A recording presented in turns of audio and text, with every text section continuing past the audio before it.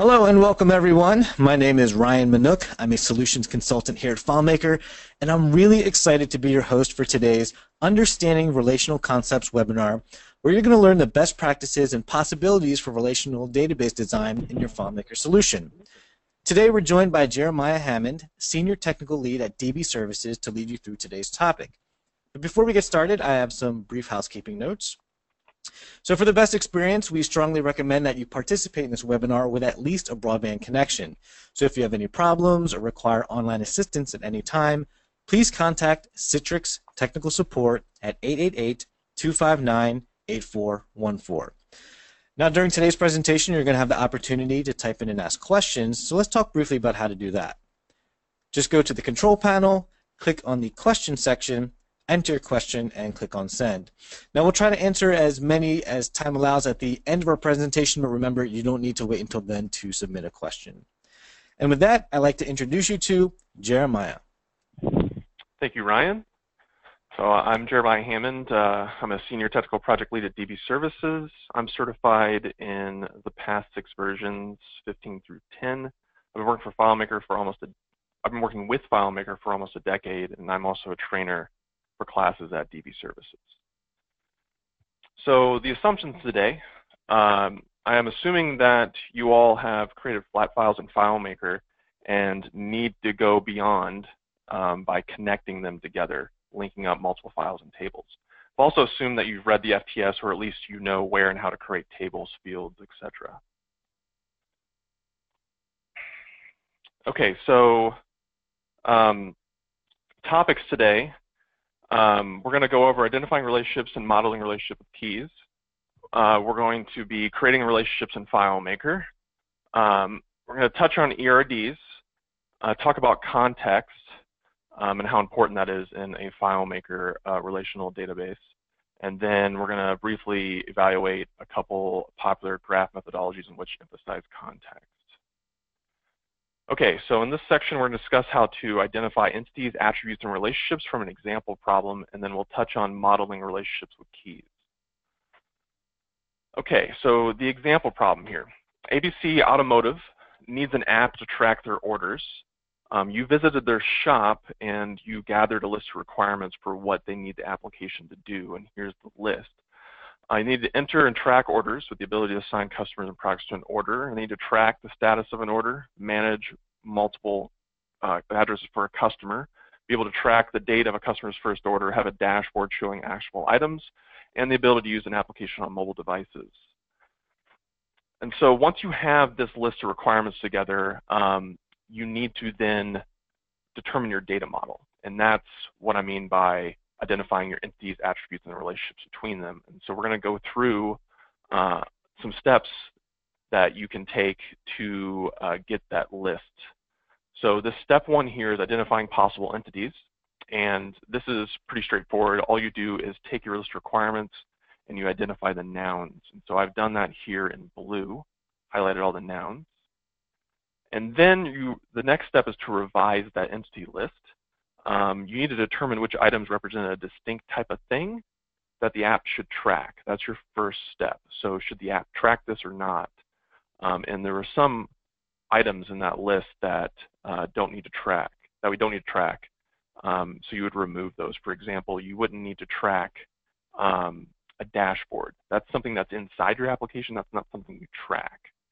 But you would need to track orders because they want an order entry system. So once you've gotten your list of things that you want to track, you then will need to determine which are entities and which are attributes. So entities are, the way I like to think of it, they're a type of thing versus attributes, which are the characteristics belonging to that thing. And so that, once you have determined, that distinction for each of those nouns, then you've got your revised list. But when in doubt, you should check with your client. Ultimately, in our case, ABC Automotive is going to know which things they care to track, which things they don't care to track. So that's going to be your end-all, be-all. One thing you can do to help you with the distinction between attributes and entities is to leverage the spreadsheet metaphor. And I have a picture of that here. Now there's 3 different types of terms: spreadsheet terms, data modeling terms, and database terms. The ones that I've been talking about so far, entity attribute and instances of an entity, are the data modeling terms, and that's what we'll be using for most of this presentation. The terms that FileMaker uses are on the right. Those are database terms, table, field, and record. And then the spreadsheet terms are on the left, so worksheet, column, and row. Now, how can this help you with entities, identifying entities versus attributes? When I was first starting out in FileMaker, I had come from a world of spreadsheets growing up, and so my mind thinks that way. And so I would kind of go, okay, is this something that could be a spreadsheet itself, or is this something that would just be a column in a spreadsheet? And if my answer was, oh, this is just a column, then that's an attribute. But if it could be its own spreadsheet, then that's an entity. So for example, an order could be its own spreadsheet. You could have a spreadsheet that has a list of all your orders for the past year. So that should be an entity. But something like a date, like an order date, that wouldn't make sense to be its own spreadsheet. That should be a column inside of an existing spreadsheet. So definitely utilize the spreadsheet metaphor as much as you can to help you think through uncovering, the difference between which things should be entities, which should be attributes. Okay. So here's the revised list from what we originally had started. And you'll notice it's a lot smaller of a list. There's a lot less nouns than we originally had highlighted. The ones that I had struck out, dashboard, actionable items, application, mobile devices, those are all either like environmental. Those are either environmental things, or they're things that just don't need to be tracked in the application. So they were taken out. And as far as, again, if you're unsure, you can always ask your client. You should be able to take a pretty good guess, though, yourself, because the problem space, the application and the problems that you're trying to solve should give you a good indication of whether these things should be tracked or not. So here's our list, and here I've marked in parentheses which are entities and which are attributes. And so that's step 2. We've got that revised list. So step 3 now is taking all of the entities and determining a list of attributes to track for those entities. If our revised list just had 2 attributes on it, an order date and a status, that is not going to be enough for the application to be useful for ABC Automotive. So you need to work with them to figure out exactly all of the individual attributes that you want to track for each entity. You can actually come up with some attributes yourself, again, knowing their business and knowing the problems you're trying to solve with this application, and certainly you should go ahead and put those in there and then confirm with the client.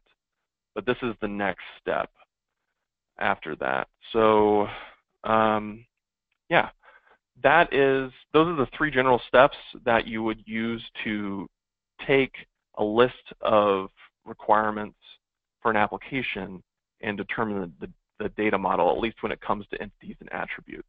So to recap, you can see the recap here. You find the potential entities and attributes. You eliminate anything that's outside the problem space. Just figure out which ones are attributes, entities, and then flesh out your attributes list for each entity, and then you just need to revise and revise and revise. Okay, and so once you've got your entities and your attributes, the only other missing component to a data model is the relationships between entities. And unlike what we just had went through, which was a pretty systematic way to identify entities and attributes, identifying relationships is not an exact science. There is one approach you can take that will give you some relationships. It won't give you all relationships. So the approach you can take for some of them is to compare your list of entities and attributes, and then if you see an entity show up as an attribute in another entity, there's a relationship there. So the example I have is if you take a look there, let me go ahead and go to the screen here to show you. So here, this is the same thing we saw before in step 3. If you look, the customer is an attribute of order, and even though customer is also an entity. So what that tells you is that there's a relationship, a natural relationship between order and customer. So you can do that for a handful of relationships in your data model, and that can get you a good start. But there are some relationships where that does not work so well. For example, there's a relationship between order and product here. It's not here in the attributes. An order can have many products, and a product can be on many orders. So there's what's called a many-to-many relationship, and that's a valid relationship. So no matter what you do, when you're trying to identify relationships, you do need to think about all your entities and how they relate together. These things will get easier over time as you do more, as you get exposure to more data models, but that's pretty much the gist of what you have to do. So that segues me into the type of relationships that you're going to run into. These are the two main types. One-to-manys, which we have already got one with customer to order, and then you have many-to-many, which we just talked about with the order to product. There's actually a third one too, a one-to-one that's less common, and I'm not going to go into any more depth about that. But that one exists as well.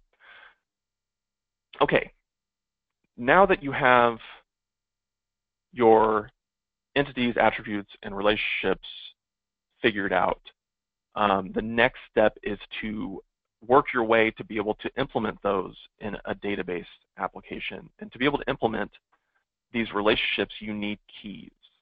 And there are two main types of keys. There are primary keys and there are foreign keys. So primary keys it's a field in a table that uniquely identifies that record in that table. And in FileMaker, there's two main ways to make a primary key. There are serial numbers and there are UUIDs. The big thing about primary keys is that they should never change. Once that record is made, it should have a primary key, and that should be its unique identifier for the rest of its life. And then primary keys should never be empty. Best practice on primary keys, you should put a primary key in every table.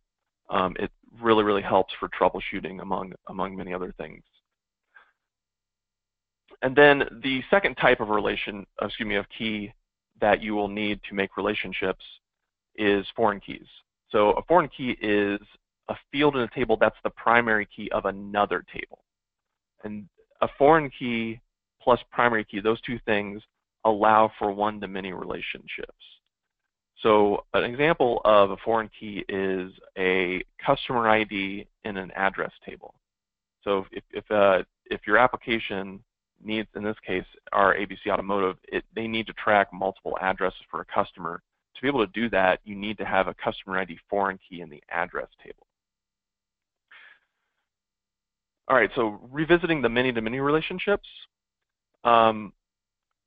you can't set up many-to-many relationships properly in a database system, and there's a reason for that. So to quickly go through it, based on what I had just talked about with foreign keys, primary keys and foreign keys, how could you get one order can be on many products? I'm sorry, one order can have many products and one product can have many orders. How can you set that up properly? Well, you could put foreign keys, multiple order ID foreign keys in the product table, like order ID 1, order ID 2, order ID 3, but you're artificially limiting the number of orders that product could be associated with. And then the flip side, you could try to do the same thing where you put multiple product foreign keys in the order table, product 1, product 2, product 3 ID, same problem. And so how do you fix this? The way to fix this is you insert a middle table into those two many-to-many tables. And this is the classic textbook example. You would insert a line item between an order and a product. And that would, instead of having one many-to-many relationship, you now have two one-to-many relationships, and then you've solved your problem. You now can have as many products as you want on an order by making line item records, and a product can be on as many orders as it wants to through line item records. Okay. All right, so now that we've got the relational design down, we've got our data model down, we know about keys, and we know about how to handle many-to-many relationships. Let's go ahead and talk about actually creating relationships in FileMaker itself. So I'm going to go ahead and jump into, I have a template here. It's actually our free template that we offer called FM Quick Start. So I'm going to open that up. 1 second. Okay. All right, so the first thing we're going to do is we're going to pretend that ABC Automotive came back to us and said, hey, I want to add one more requirement to the application. I want to be able to assign or attach multiple documents to a customer. And you're like, okay, well, let me go through the data model part of this, the relational design part of this, and figure out, what entities, attributes I need. And you determine that, okay, we need a documents table, because that seems like that's an item, and a thing in and of itself. So let's go ahead and create that document table. So I'm going to do that. And then we know that there's a one-to-many relationship between customer and document. So we're going to need to set that up with keys. But before we do a foreign key in here, we need to create a primary key, because I just created a table, and every table needs a primary key. So I'm going to do that. Don't worry about the naming convention. Everyone has their own naming convention. Just realize that's in our template here. This is how we name all the primary keys. Okay, so I'm going to create a UUID. So I'm going to do an auto enter calculation here. Okay. So I've created the document ID, the primary key. Good to go. Every table needs a primary key. And now I'm going to create a foreign key to the customer table so that we have the foundation to be able to create a relationship between the two tables. So I'm going to do customer ID here. And again, naming convention. This is just how we do things here at DB Service. And we actually have an article on our naming conventions if you ever want to check that out to understand what I'm doing. Okay, so we've got customer ID now in the document table. And I'm going to go ahead and just create well, let's not call it container. Let's just call it document. And let's make this a container field so that we can store any file that we want to in this field. Okay, so this is like the basic structure for a document table that is related to a customer. I'm going to go and save this and then get back into Manage Database. All right, so now that I've got that structure in place, got the table in there, and I've got my keys in place, I now need to create the actual relationship between customer and document. Now, the way you do this kind of differs depending on the graph methodology that you have, and we have what's called an anchor buoy methodology, which we'll go into a little bit later. But for anchor buoy, if I want to make a new relationship, I first need to add a TO to that table. So I'm going to add a TO to the documents table. And again, naming convention on anchor buoy, something you can read about on our naming conventions article. And so I'm going to make a relationship here to documents. So I've got my TO. So now there's two ways you can go about actually creating the relationship, because right now I've got the customer TO here, and I have a documents TO, and now I need to relate them. One way is to press this little edit or this new relationship button on the bottom left, and then you'd go through and you'd select your tables, which we've got customer here. You select your TOs, your customer on the left, and then we've got that documents TO that create on the right. That's one way. I'm going to get out of this and show you the other way. The other way to do it is to click on one of the fields in one of the TOs and then drag until you connect to the other TO. And in this case, I actually connected the right fields together. So But if I didn't do that, like you could actually, like there's some cases where like you have a lot of fields in a table, and you could use these little up and down arrows to do it, but that's pretty inefficient. So what I do is I just connect any two fields. I just connect, it doesn't have to make any sense. And the reason I do that is because it automatically makes a relationship between them, and it automatically puts the TOs in here that I want. So it saves more time than doing the new relationship at the bottom left. So, and now I'm going to change these. So in this case, I'm trying to relate customer to document, so I want to do the primary key to the foreign key. So the primary key for customer and the foreign key for customer in the documents table. And then I'm going to press change right here, and this is actually where your predicate is for your relationship, and that looks right to me. That's our primary key to foreign key, so I'm going to press OK. That is how to create a relationship in FileMaker, a primary key to foreign key, a one-to-many, using the relationship graph. All right. So other things on the graph. Now you'll notice there's other options in a relationship besides just setting up the predicates here. You've got operators. So there's a bunch of different operators here. You've got your equals, which is the most common. You also have a does not equals. There's certain relationships where you're going to want to do that. And you've got your for comparison operators, your less thans, your greater than. These are used mostly or most commonly in date or timestamp fields. So like, for example, if I wanted to know like the last 365 days, like the revenue of the last 365 days of a customer, I would end up making a relationship from customer to order, which I actually do have here. I would make a relationship from customer to order, and then I would do my normal foreign key to primary key.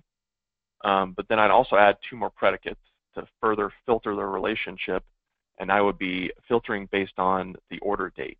And I'm looking for any orders from today back 365 days ago.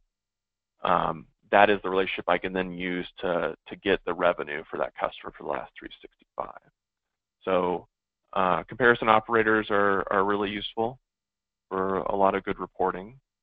And then I have this little X here, which is kind of like the oddball operator. That's called a Cartesian. And all that does is it returns all of the records in the related table. And so you're like, when do I need that? That seems like that's nothing to do with foreign key to primary key, and that's true. The only time that you pretty much use Cartesians is when you're working with what are called single record tables, like, for example, this preferences table here. Applications tend to have preferences tables, which it's just one record in a table, and it stores preferences like what's the company's address information that's using this application, their logo, that kind of thing. And so if you want access to that data from a particular area in the application, you would need to make a Cartesian to the preferences, which I've done right here in the order group. And you'll see you got the little X, like the white box here, the relationship box shows you it's an X. And so yeah, this is using a Cartesian, and it returns just that one preferences record. And it doesn't matter what field you use in the Cartesian. FileMaker ignores the fields in the predicate. It just will give you all the related records. So those are our operators. They definitely have. There's a lot you can do there. And then, as I showed you in this relationship, you can do multiple predicates to further refine and drill down to get the exact subset of related records that you want. And then we also have, below the predicates, we have these three options here. So you've got a creation option, which if you check that, it allows you to create related records across the relationship. The big use case for that is, here I'll show you. The big use case is it allows, when you put Portal on a screen, you can create a new record at the bottom in a blank row if you have that creation option checked. And so in this case, I'm on the order screen, and I have this relationship to order line item, and it has been set up for a creation option. And if I did not have that checked, then if I clicked in this bottom row here, I wouldn't be able to click in any fields. And there's times where you want to do that, but by far the fastest way to develop a way for a user to create related records is just to check that creation box so they can use the blank row. And then for this second option here, you've got what's called cascade deleting. FileMaker will automatically delete all the related records for a record if that record gets deleted. So let's think about this customer to documents here. I really should set up cascade deleting on this, because if I delete a customer, I don't want that customer's documents still floating around in the database. It doesn't make sense for those documents to still exist.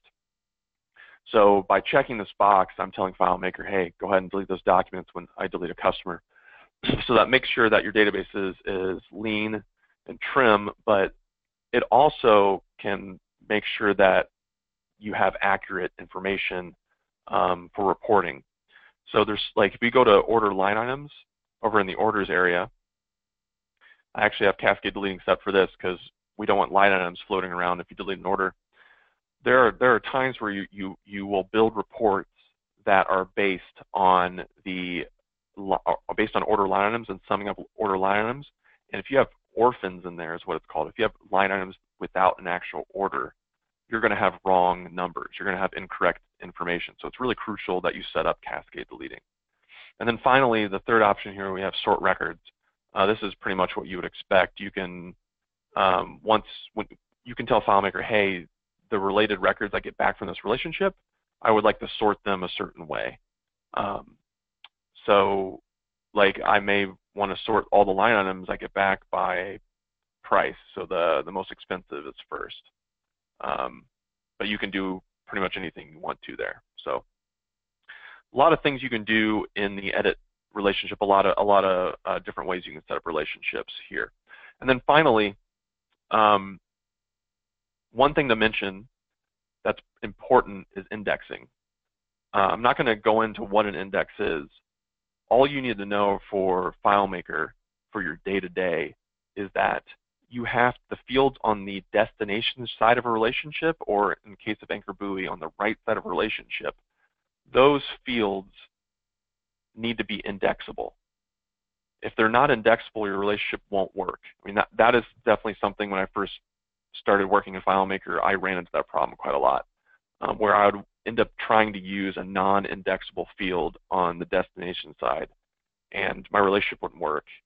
But I didn't quite understand what was going on. But ultimately, now that I understand what's going on, all you need to know is that just use indexable fields on the right side of a relationship. So some things that are not, you can tell which things are indexable, first of all, by you can see the word indexed on some of these. But even if it doesn't have the word indexed, it doesn't mean it's not indexable. FileMaker will automatically create indexes for you. So you probably shouldn't have to worry about it. The only thing you really need to know is that unstored calcs can't be indexed, and neither can globals. Those are the two that people are usually tempted to put on the destination side of a relationship. And you won't be able to, the relationship won't work if you do that. Okay. There's a couple other types of relationships I wanted to go over, more complex relationships that give you more tools in your tool belt to solve these requirements that your customers give you, your clients give you for an application. So one of them is called chaining TOs to drill through data. So you'll see that a lot of these are you just make a relationship off of the base table here, and you're good to go. But there's times where you need to make relationships that are more than one, quote, table away. And that's called chaining TOs together. Like, this is kind of a chain, or this is a chain. So why would you need to do that? So let me give you an example. Let's go look at this order to order line item relationship right here. let's say that I wanted to show the vendor name of a product on the order line item portal, on the order screen. One way I could do it is I could just create a field in the order line item table that auto-enters that product's vendor and display that. Certainly the case, but what if I don't want to store the vendor's information in the line item because it's unnecessary? I just wanted to use it as a reference on the order itself. Well, to use it as a reference, you would need to actually show the vendor field from the product record itself. And you can do that on the portal by making a relationship off of this order line item to product. So if I do that,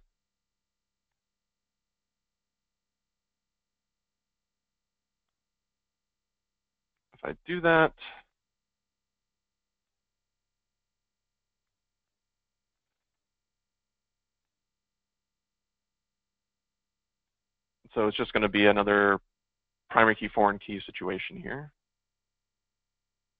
Product ID to product ID. I will now have access from the order screen. I now have access to product information through that relationship. So I'm going to go and delete a couple things here just so to make some space. And then I'm going to copy this and I'm going to show. I'm going to change the relationship. Instead of using the order line item relationship, I'm going to use this new product one I made, and then I'm going to select vendor so I can show the vendor for the product tied to this line item. And there you go. These are coming directly from the product record itself, not from the line item record. So by drilling through, chaining TOs together and drilling through data, it opens up a lot of doors as to the kind of data that you can display and the kind of data that you have access to in different parts of your system. Another type of relationship, complex relationship that's useful are what are called self-relationships. And so self-relationships are just relationships to the same table. And that happens a lot, more often than you would expect. And again, it just depends on the requirements of your application, what you're trying to solve. So let's say that ABC Automotive came back and said, hey, I would love to be able to see order history for the customer on the order screen itself. So when I create an order for a customer, I would love to be able to just have it like an area to see all their previous orders in a list. We can certainly do that. All we need is a relationship to order from order based on customer ID. So instead of this being a standard primary key to foreign key relationship, we're actually going to hook up two foreign keys together. And this is kind of this is one of those important points. You can relate any two fields together between tables. It doesn't need to be a primary key, foreign key. It can be whatever you want as long as it actually makes sense. And in this case, I want to do customer ID to customer ID because I'm basically saying, hey, FileMaker, give me all of the orders for the customer of the order that I'm on. And that's how you can get order history. So that is a self-relationship, totally valid, and it solves a business problem. So that's another good one to know. And then there's also another type of complex relationship called a logical OR relationship. So FileMaker's relationship graph here, actually let me go to a multi-predicate relationship. FileMaker's relationship graph is visually set up to handle AND relationships, and you can see that here. By when I add a second predicate or a third predicate, they're chained together with AND. What if you wanted to chain something together with ORs? Well, you'd think, hey, can I double click and change that? No, you can't, but you can get the same end result by, instead of having multiple predicates, you would only have one, and you would end up using what's called a return delimited list on the left side, on the starting side of a relationship, to do that, to get your answer, to do whatever it is you're trying to accomplish. So I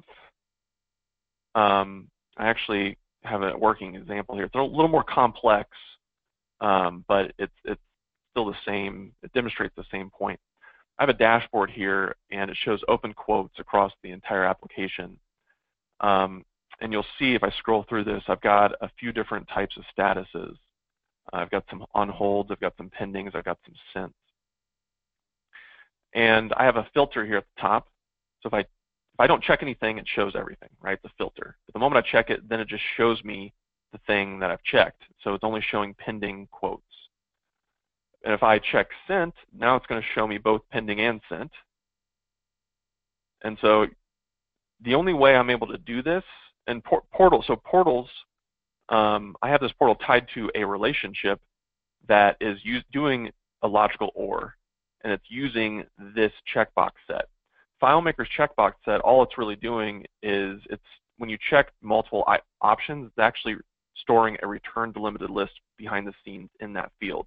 So you can then just take that field and use it in a relationship, and it will do the OR search exactly the way you expect. So if I take a look here, this field is quote status filter, which is right here, and you can see it's a return delimited list.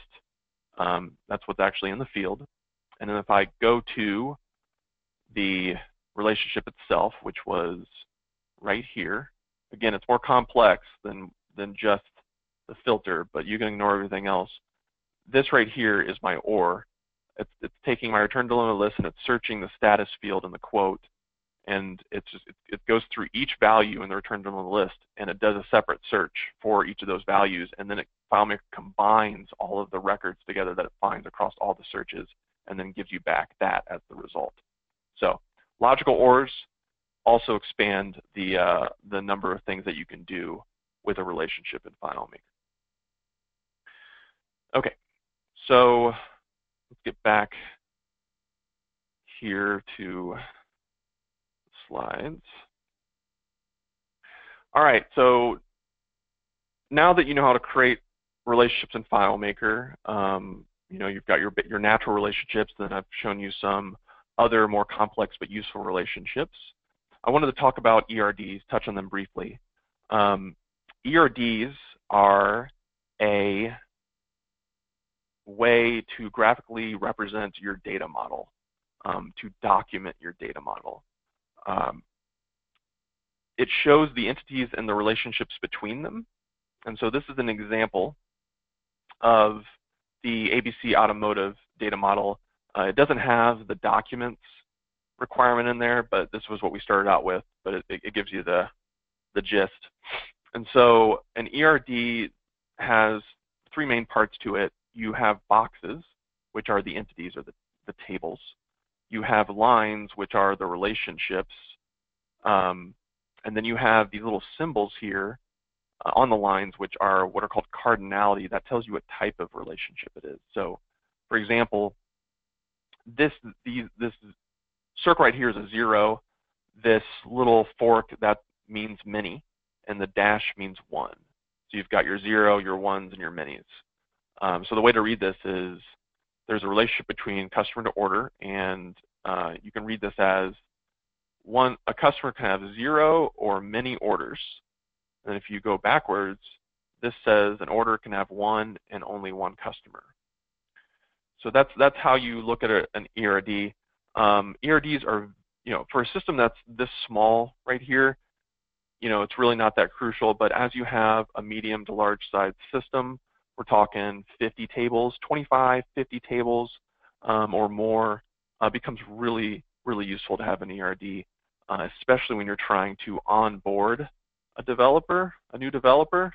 From my experience, one of the things that takes the longest for a new developer on a new system to learn, well, excuse me, even an experienced developer on a new system that they've never worked with, it takes them a while to get acclimated to the data model. So if you have a document like this, they can get a high-level snapshot, and likely it speeds up their progress on understanding the system, and then they'll ultimately be more efficient through that understanding. The act of creating an ERD can help you when you're uncovering the data model of a problem space. So when we were talking about uncovering a data model in the first part of this presentation, I go through those steps, but I also will create an ERD at the same time.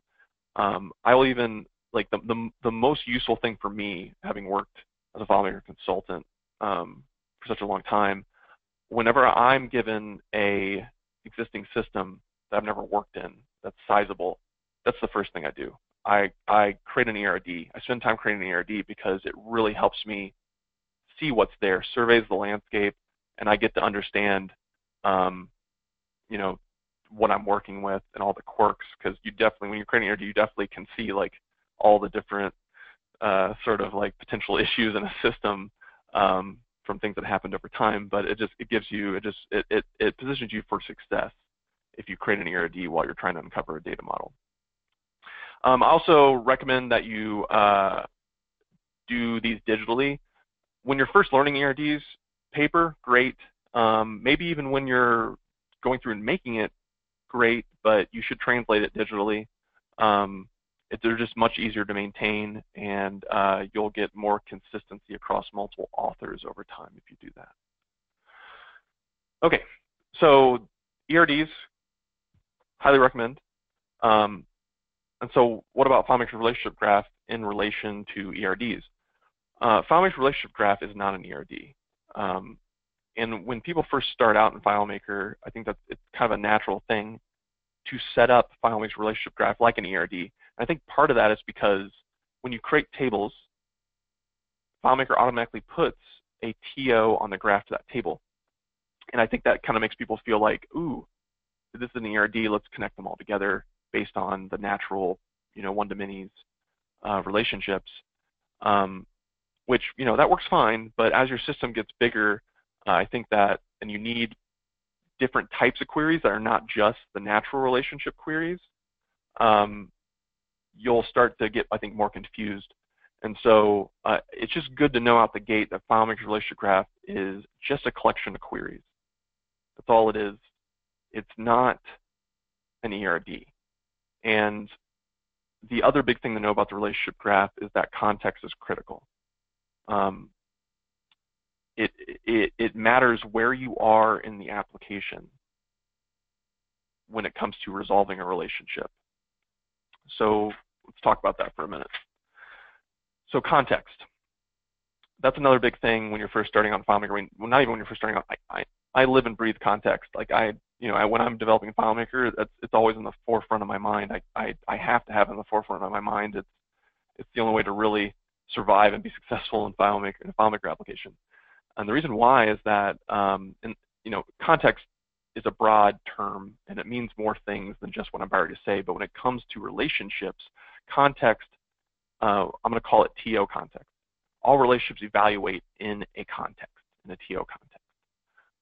So the same relationship could give different results in different contexts.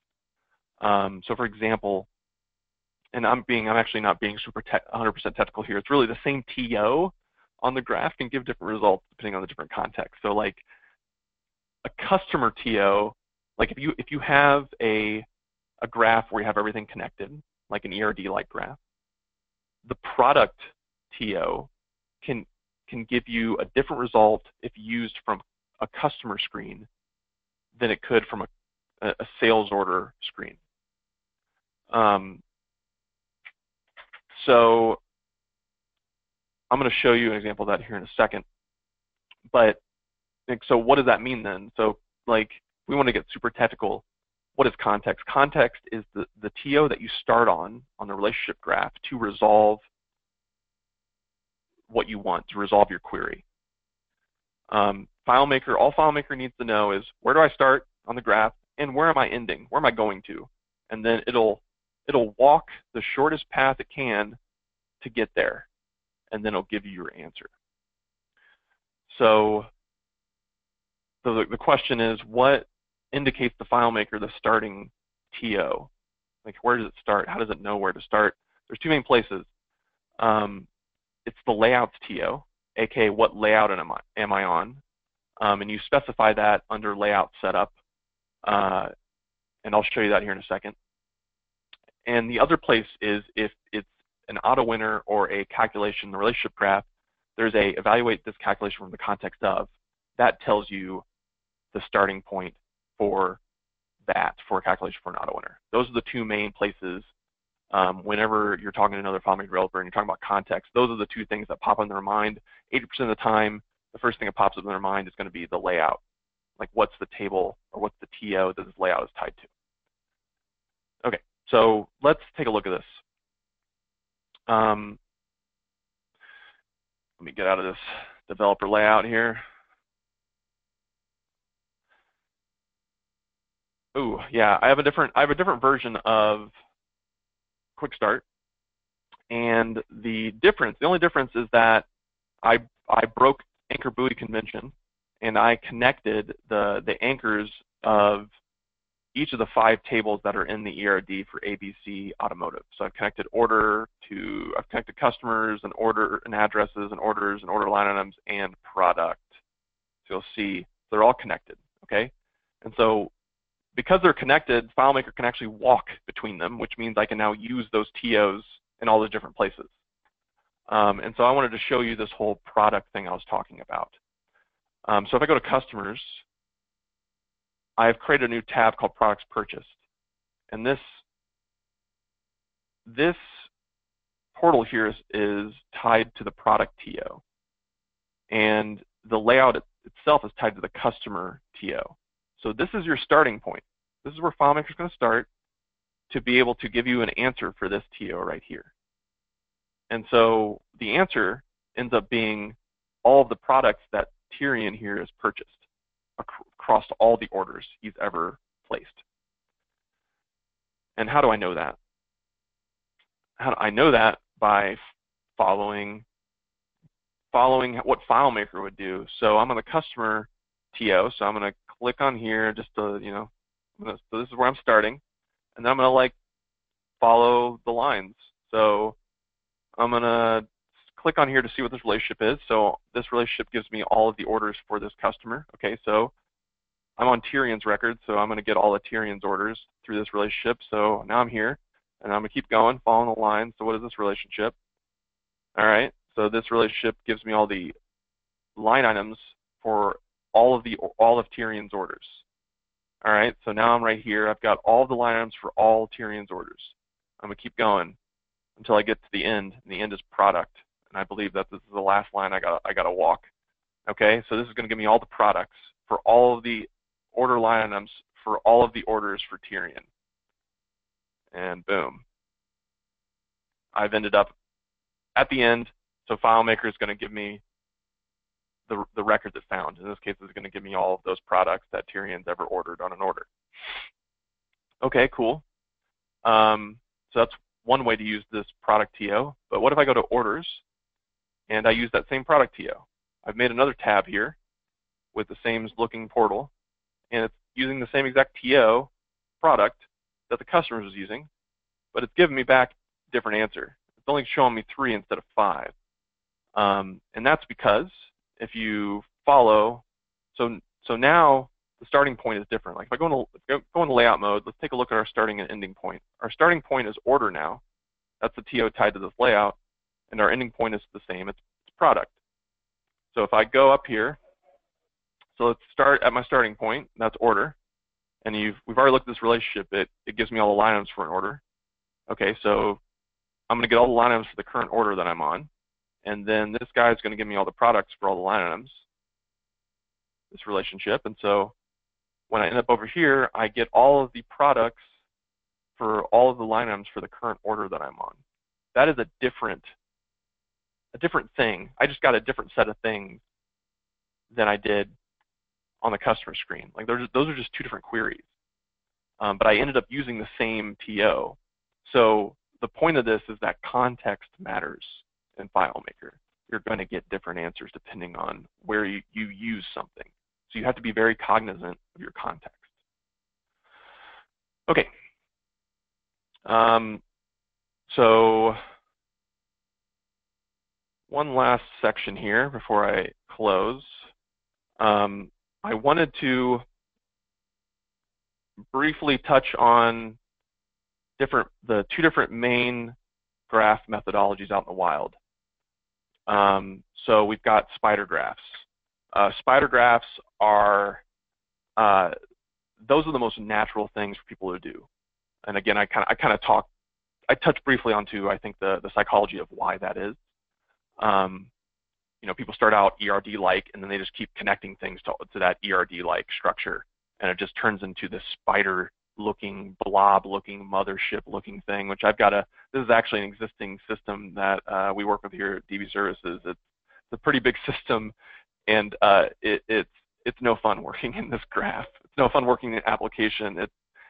Troubleshooting is a lot more inefficient, because when a relationship's not working properly, you got to do that whole walking thing that I showed you, and that takes minutes. Versus if we go to Anchor Buoy here, the thing about Anchor Buoy is that I know it's hard to see here, but you guys saw it earlier. The names, like the path that FileMaker walks, are the names of the TOs. So when you're reading code, when you're reading a script or looking at a calculation, you already know what FileMaker is going to give you back because the TOs are named that way. So Anchor Buoy is what's called self-describing, and that's what makes it so powerful. And that's why it's the most popular convention methodology for experienced developers. It saves a ton of time when it comes to reading code and troubleshooting. The other big thing Anchor Buoy does compared to Spider is it makes context explicit. The first name on the left of every TO is the context in which it can be used.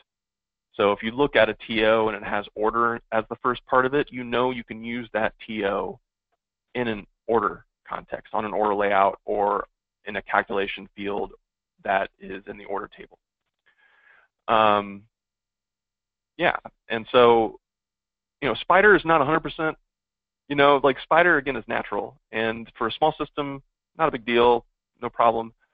Spider does have one thing going for it that Anchor Buoy doesn't, and that's modularity. Just like I showed you, you can use the same TO in multiple places, and you will get different answers, and that could end up solving your problem. But again, for the amount of potential issues that you can run into and the amount of time you spend troubleshooting and trying to understand things, my experience is that Anchor Buoy is the way to go. And that is what we use at DB Services. And we even go so far as to convert spider graphs to Anchor Buoy, which is not an easy task. But you'll be smiling at the end of that once you get that done, because it's worth it.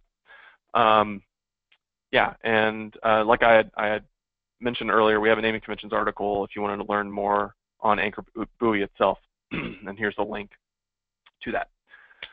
All right, so that is it for the actual content on the relational design part of this presentation. I want to briefly mention a little bit more about DB Services, my company. Our mission is to make organizations more efficient and effective through custom applications. We're a full-service FileMaker consultancy offering application development, support, training, and coaching, cloud hosting, and we're an authorized reseller. To learn more, go to www.dbservices.com or call our main line at 1-888-488-0191. And finally, if you would like to get your hands on a copy of the template that I was using today, it's called FM Quick Start, please go ahead and download it at fmquickstart.com. It's free to use. So, okay, without further ado, I'd like to hand it back over to Ryan Manook to answer your questions. Thank you very much, Jeremiah. What a fantastic webinar. A lot of great information there. Again, we'll go ahead and open this up to some Q&A. If you haven't already, go to the webinar control panel, click on the questions section, enter your question, and click on send.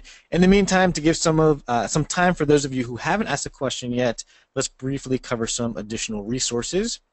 So, the FileMaker training series is the official training curriculum for FileMaker certification. Even if you're not planning on getting FileMaker certified, these are fantastic resources for building up your foundational knowledge of the FileMaker platform.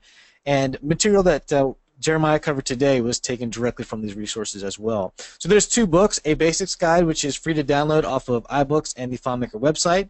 It's a great introduction to FileMaker features and methodologies, and it also walks you through the creation of your first task-based solution.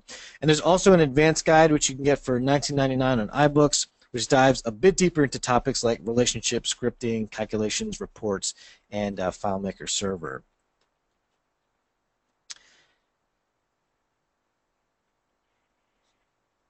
In terms of additional resources, on the FileMaker.com/learning/webinars page, there are more webinars that you can review for free, and additional instructor-led and self-paced training on the learning/training page.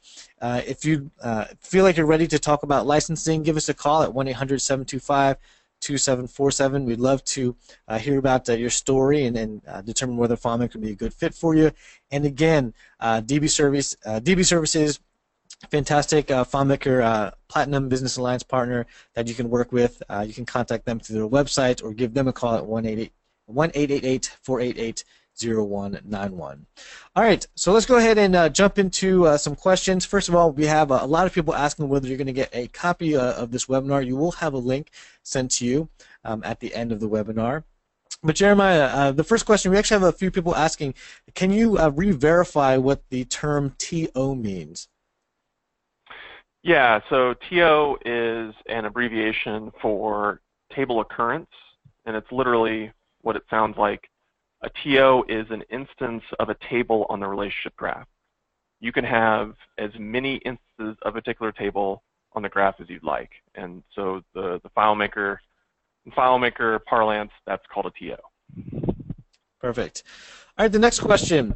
For these new users out here, these users who are just starting to get their feet wet with relational database design, would you recommend that they jump into a methodology like Anchor Buoy right away, or should they start with something more natural like the Spider methodology?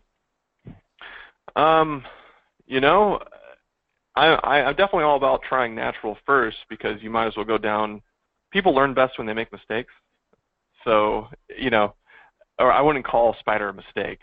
Sorry, like, you know what I'm saying? Like, it's good to kind of go through and learn why, you know, Anchor Buoy ends up being the best. I try to convey that, but, you know, if you want to try Spider and then really deeply, truly emotionally understand, because when you get a big enough system and you start to go, oh no, emotionally understand why Anchor Buoy ends up being better for you, you can certainly do that. But I think that I've had plenty of people who are new developers that I've helped train, and I had them just start out directly in Anchor Buoy, and they've done just fine. So it's really up to you. Excellent. All right, so the next question. Is there any particular software that you recommend for creating digital ERDs?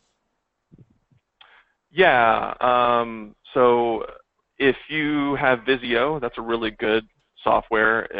But if you're working on a team or you want a cloud access to that ERD, Lucidchart is a really good one that we use over here. All right, the next question, back to relationship methodologies. Can you touch on the selector connector model and how you would compare that to the Anchor Buoy model? Yeah, so selector connector is, in my opinion, a modified Anchor Buoy model.